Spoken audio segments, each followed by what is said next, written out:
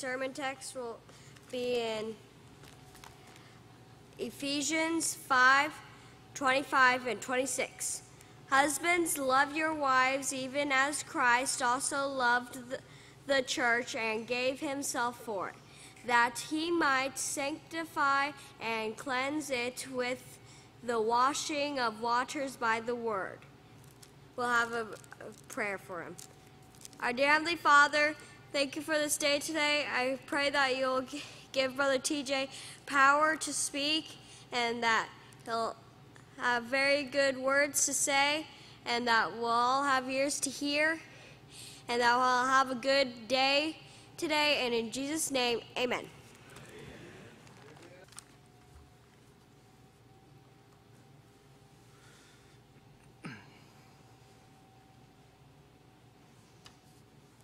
Brethren, the church will not fail. Come short, be overcome, or be conquered. The gates of hell will not prevail against it. The church will be found a glorious church, without spot or wrinkle or any such thing. Holy and without blemish. Now I can say this with confidence and tell you this right now because my text says this. Christ loved the church and he gave himself for it that he might sanctify and cleanse it. In our day, there are a lot of false perceptions concerning the church. People will say things like, the church just isn't what it's supposed to be, or it's just not doing enough. Or I've heard from the pulpit preachers say things like, if Christ came back, he'd be disappointed in the way his church looks. Now I say that these are words of ignorant men who don't know of the work of Christ and don't know Christ. Because when Christ puts his hand to a work, it will not fail or come short. So when Christ says, I will build my church and the gates of hell will not prevail against it, when he's going to provide for himself this glorious church, it's going to be without spot and blemish or any such thing. It's going to be a glorious church. So I want to declare to you today that Christ will present himself with a glorious church. Now Christ was motivated by his love for the church, initiated by the giving of himself, and completed by the sanctification and cleansing of the washing of water and by the word. From the beginning to giving himself to the end when the church will stand, a glorious church, Christ has loved his church and was fully involved in this work. Now, knowing that Christ loved his church, this is a great source of confidence. I find great assurance in this, and comfort, knowing that Christ loved his church. Because when we know that Christ loves his church, he's going to put all his resources into this. He's not going to abandon this work. He's not going to turn from it or neglect it or let it come short. He's going to give it all he has because he loves his church. He is fully involved in this work that he is doing. He loved the church so much that he actually gave himself. He gave himself for the church.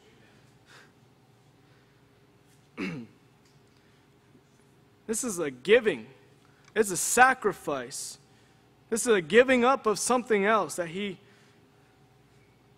actually purchased, and there was a transaction made. Christ is so involved in the church that a great part, I might even say that all of what Christ is doing right now is in preparation, is in the preparing of the church. See, all that we know of Christ's work right now, they're all things that Christ is doing in preparing his church and working in us. So in glory, he is seen as a lamb slain.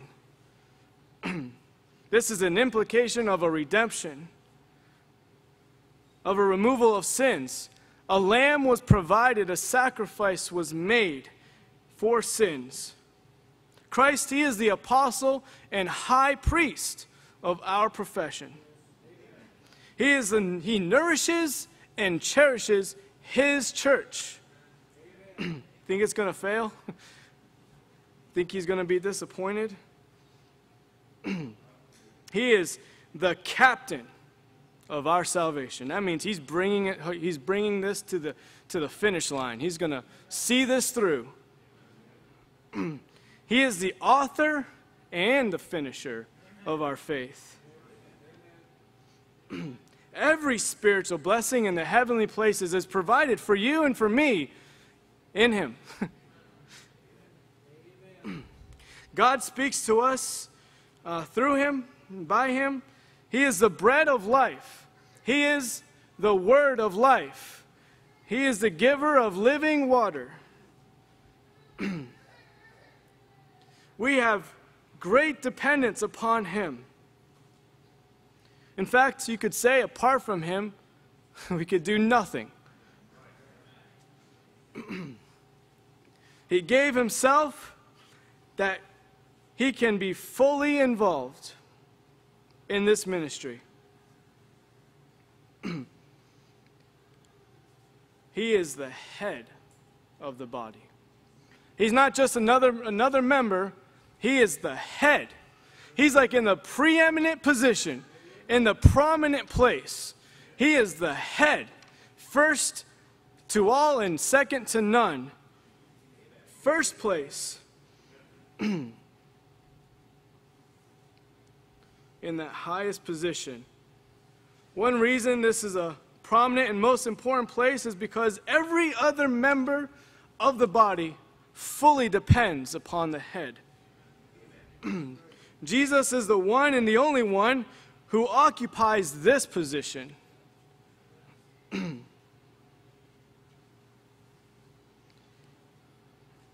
And praise God for that, because he is the only one who can fully fulfill this role. This is such a prominent and an important place that it requires a great amount of effort, energy, and sacrifice to fulfill. So I am convinced that Christ gave himself. He gave up himself for the church. Our sanctification and our cleansing comes with a price. There is a cost. And he didn't just snap his fingers and all of a sudden standing before him is a glorious church, sanctified and cleansed. He gave himself to do this. Jesus is fully involved in this work. See, our involvement is us entering into this work. Just how involved? He purchased the church with his blood. How involved is he? He poured out his blood and purchased the church with it. Do you not know that you're not your own? You have been bought with a price. Redeemed with precious blood of Christ. He gave himself for our sins that he might deliver us from this present evil world, according to the will of God and our Father. So he gave himself for our sins. Christ also hath loved us and hath given himself for us, an offering and a sacrifice to God for a sweet-smelling savor. He's the one who gave himself for us that he might redeem us from all iniquity and purify unto himself a peculiar people, zealous of good works. Now we are very, very aware of men's condition, unrighteous, darkness, children of wrath, ungodly. We know that there's no fellowship between light and darkness. There's none. So how will God take this people and make for himself a people of his own possession? I say, the just for the unjust, that he might bring us to God.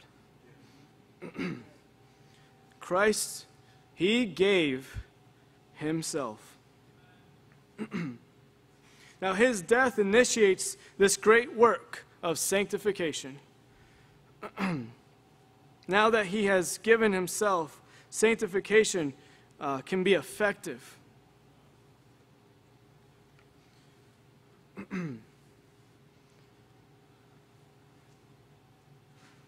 Now he gave himself with anticipation and expectation that a glorious church will be presented on the other side. Now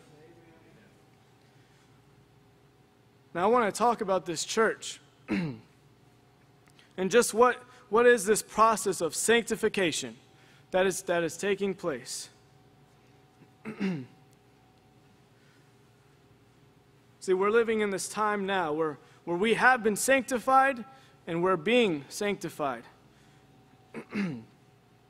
At this time, we're experiencing like a time where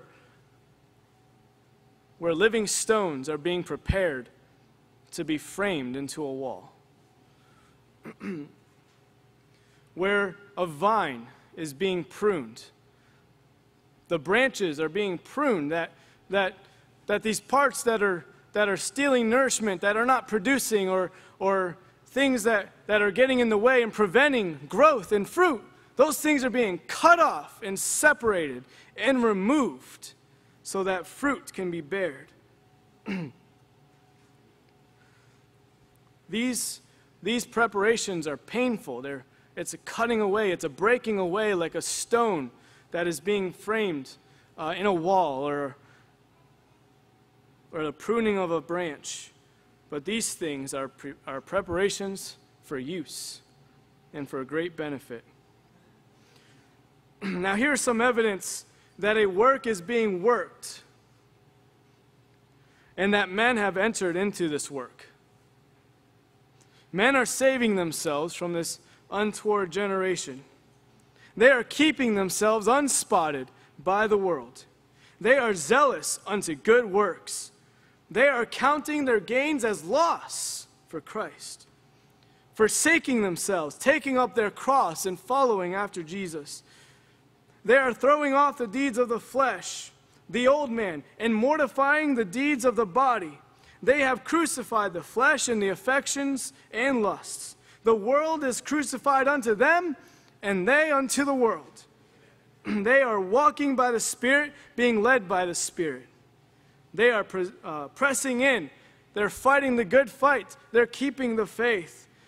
They are not moved.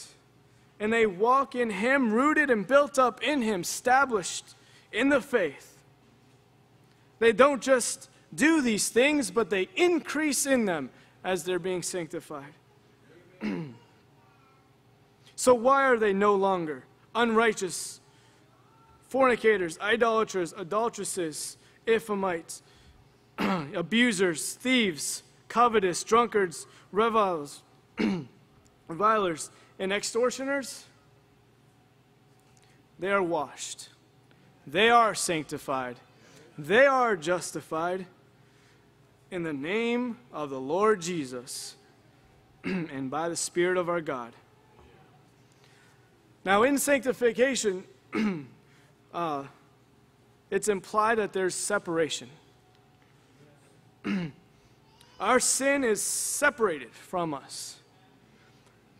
Christ has delivered and is delivering us from this present evil world. Like there's a separation from this present evil world.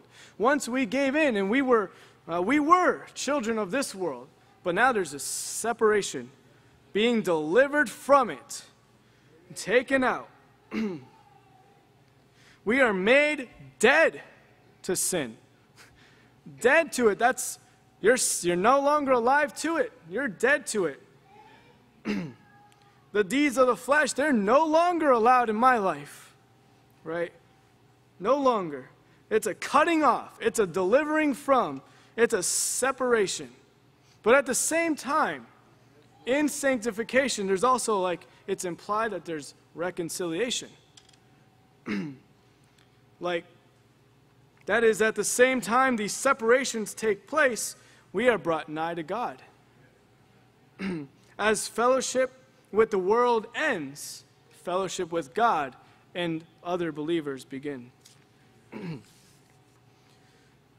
So we are a people of God's own possession, His special people. And in sanctification, we are set apart from the world, from sin, but yet set apart for God's use. Those who are sanctified are the people of God. The church is God's people. See, the word church means the called out. They're called out. They're called out, and they're called to. These saints are not one of many different kinds of people that God has in the world. I'll explain this here, what I mean.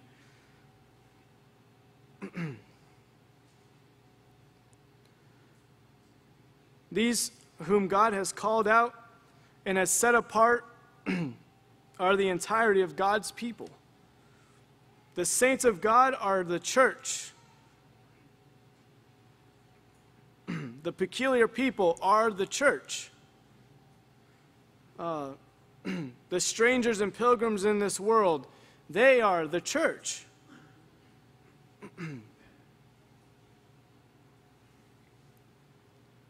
God's people is the church, and the church is God's people. It's that simple. I think there are a lot of there's overcomplication of this in our day.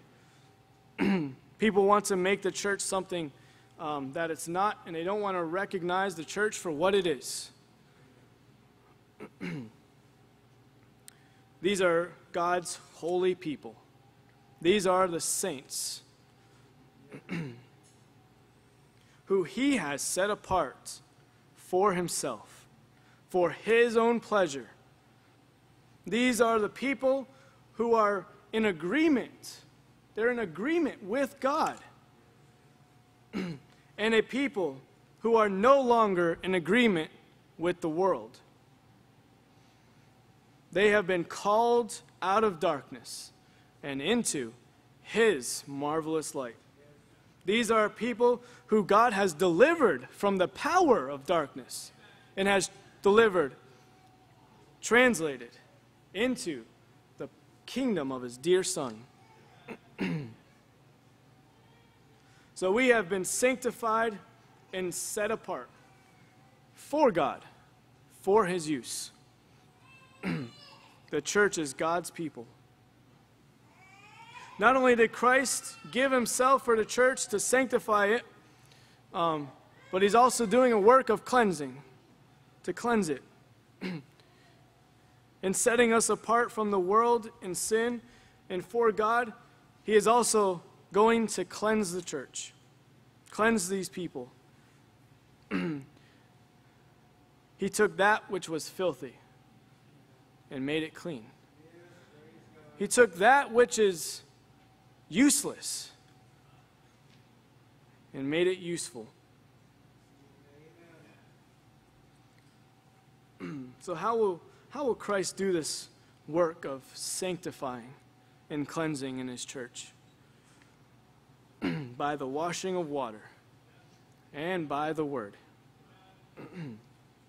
As I was thinking about the washing of water, I couldn't think very far without thinking about like a new birth. Except a man be born of water and of the Spirit, he cannot enter the kingdom of God, the kingdom of heaven. A man's nature cannot be sin or changed. A man's nature cannot be changed. Sin has defiled him. He has been corrupted. Death by sin has entered. You could say it like this: we were dead in trespasses and sins. Now anything that is dead does not improve in that condition. There's no improving in death. This doesn't happen. You see, it must be. It has to be born again. This being born again is a part of sanctification and cleansing, because this is the point in which a man is made dead to sin, being baptized into Christ's death. The old man is crucified. It is at this point that an individual is set apart from sin and the old man and is made alive unto God. It is at this point that a man is made clean. He is washed, not by the putting away of filth from the flesh, but the answer of a good conscience toward God by the resurrection of Jesus Christ. What I'm saying in all this is this: washing of regeneration. It's washing. It's making a new creature. It's making new life and putting us into a new race. This washing and this cleansing is also done by the Word. As I was thinking about this,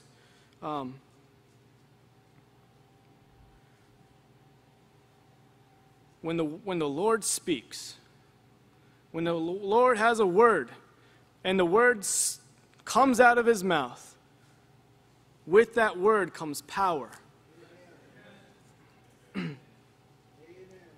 It's living and active, and the result of God's word is activity.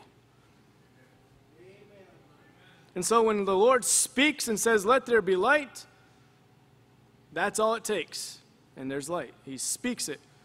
And so when the Lord speaks, what precedes that, what follows that is activity every time. And so when the sower casts his seed on the good soil, it's going to spring up into a plant that will bear much fruit. So I say to that we have been born again, not of corruptible seed, but of incorruptible, by the word of God, which liveth and abideth forever.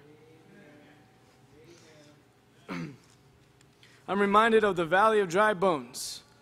When Ezekiel came to this valley, the Lord brought him, and he sees this great valley and all these, there's no hope. They're not going to improve in that condition at all. But he said, "Hear the word of the Lord." And then what's the result? A great army, alive.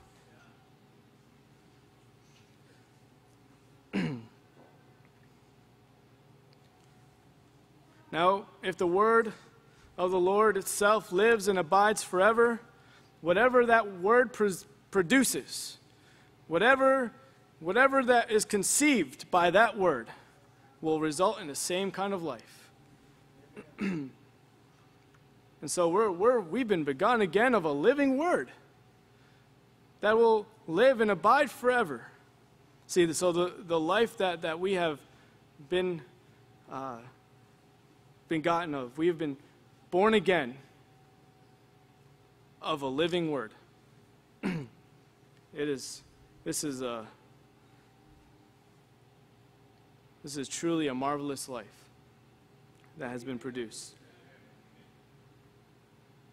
Now, not only does this word initiate the life, like come into our hearts and falls on good soil, and springing up from that is new life, but it also continues to keep this vessel alive.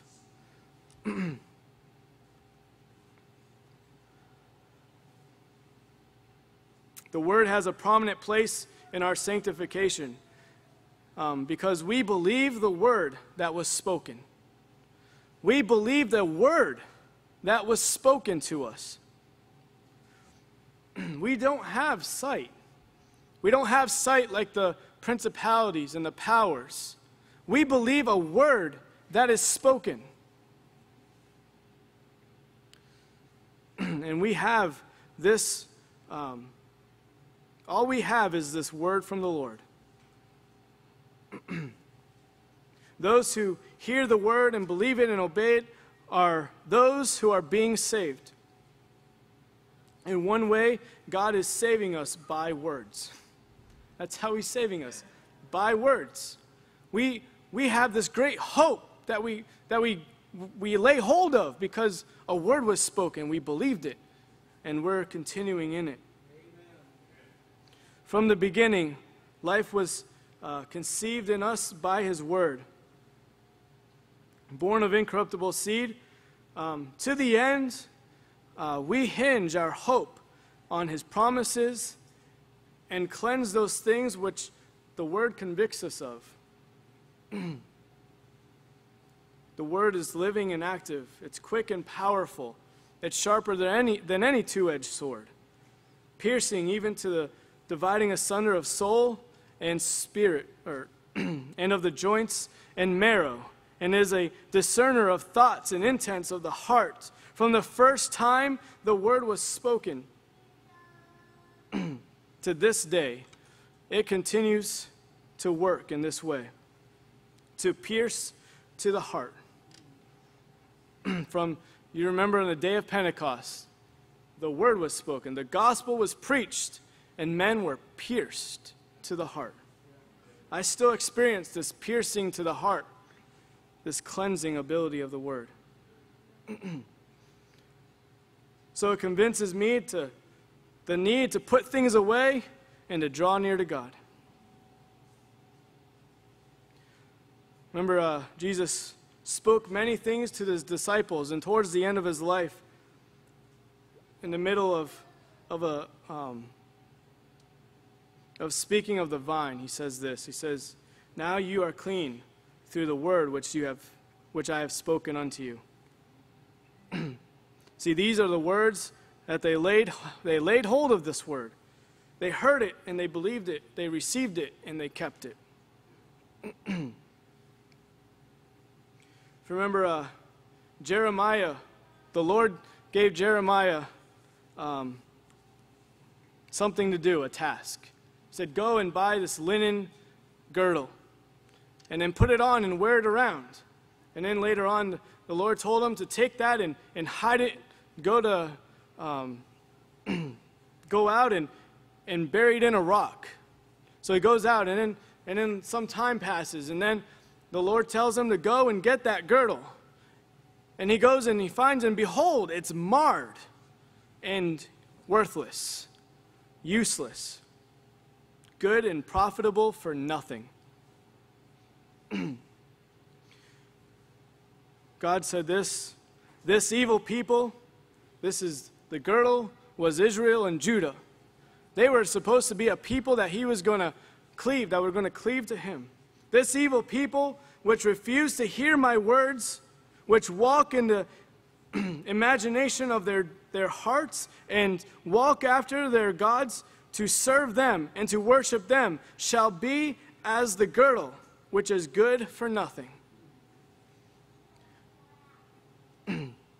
This is God's intention, that the whole house of Israel and Judah will cleave to him like a girdle, that they might be unto him a people, for a name, for a praise, and for a glory.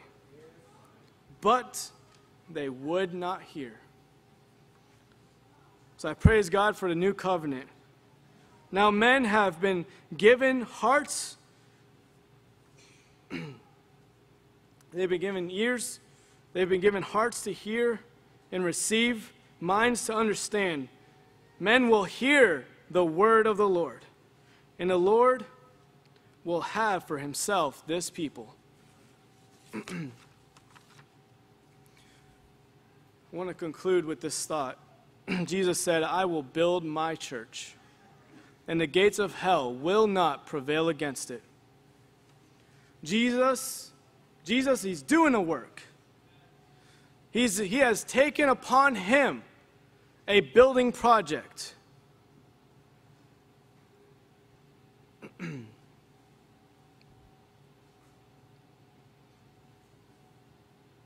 Now, the church, a mediocre church, a average church will not do. This will not do. He paid too great a cost. He has invested too many resources. He has sacrificed too much.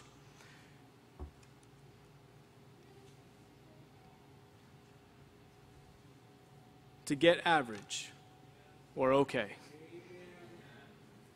The Son of God gave himself for this cause. So in this process, there will be suffering, trial, there will be separations made. There will be pruning and cutting. However, the result is pure gold, a living stone which is fitly framed together with other believers, a vine that now has branches producing fruit, a glorious church, not having spot or wrinkle or any such thing, but that it should be holy and without blemish. This is the result of sanctification and cleansing. Christ will present this to himself. Thank you.